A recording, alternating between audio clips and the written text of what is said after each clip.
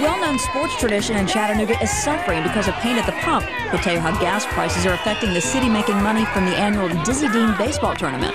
Do you have what it takes to sing and dance Broadway style? Well, we'll have the latest on open auditions for a local musical production.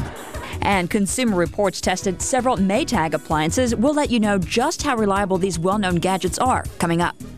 Good evening and thanks for joining us. Yes, if you've been outside today, you already know it's mighty hot. Oh yeah, but is it hot enough to break a record? That's what we all want to know. And David Glenn is the man with the answer. He joins us now from the Weather Center where he's watching that thermometer. David. Yeah, watch the thermometer and watching the radar. 100 today's official high, and believe it or not, that was not a record. The record 1 degree higher, so nevertheless, it was right near record pace today with temperatures right at the century mark. But when you have the heat building up like today, you can get strong thunderstorms developing.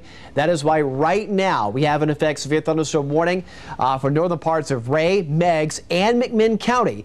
The cluster of storms now basically right between Decatur to Nyota to Athens. It's all moving to the south very slowly at around 14 miles an hour. Torrential downpours of rain and also numerous lightning strikes accompanying this right along Highway 58. And what this may do is spawn more development farther down to the south as we head through the rest of the afternoon hours and into the evening. That is why a severe thunderstorm watch is in effect over the entire region of Tennessee and North Carolina until 9 o'clock. You can still see some very heavy rain near Goodfield and Clear Springs, and other storms starting to percolate and develop over northern Bradley, Hamilton, and across central parts of Marion County. A complete update on the live radar and the rest of the Storm Track 9 7-day forecast in a few minutes.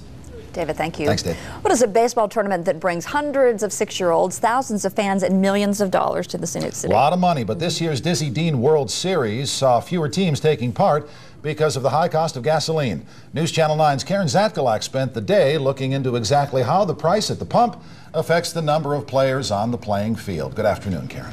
Dave, Kim, Dizzy Dean, and the price of gasoline. Tournament goers say they don't mix well. This year, the baseball event brought about 15 teams less than last year. And you guessed it, there were teams from Texas, Louisiana, and the Carolinas. Teams that just couldn't afford to pay their way to play. Number 25 slides in after hitting a homer with his mom cheering him on. But Joy Erickson and the other parents at the Dizzy Dean World Series aren't cheerful about the cost it took to slide their teams into East Ridge. I'm sure that's a big decision. I know it was a decision with our team. And, you know, we decided the boys really wanted to come, and it was important enough to them that, you know, we'll have to make the budget work elsewhere. But the budget will be hit even harder for this team from Florida who drove 10.5 hours. I think we're going to spend every cent of the $6,000 we raised for the fundraising, so it was expensive. Expensive could be an understatement. The sun is not only heating up on the field, the only ones traveling from out of state to paint the price they paid on their window. It's tough. It's real tough. We one of our team parents wrote on their window, you know, we paid $4 a gallon not to come up here and lose. But Baseball Commissioner Kevin Wright says this city may be losing even more. He says there are about 15 fewer teams here this year than last. The teams from farther away just dropped the ball, and the price of gas hit too high. This tournament will have an estimated impact of about $1.5 million on the economy in the local area.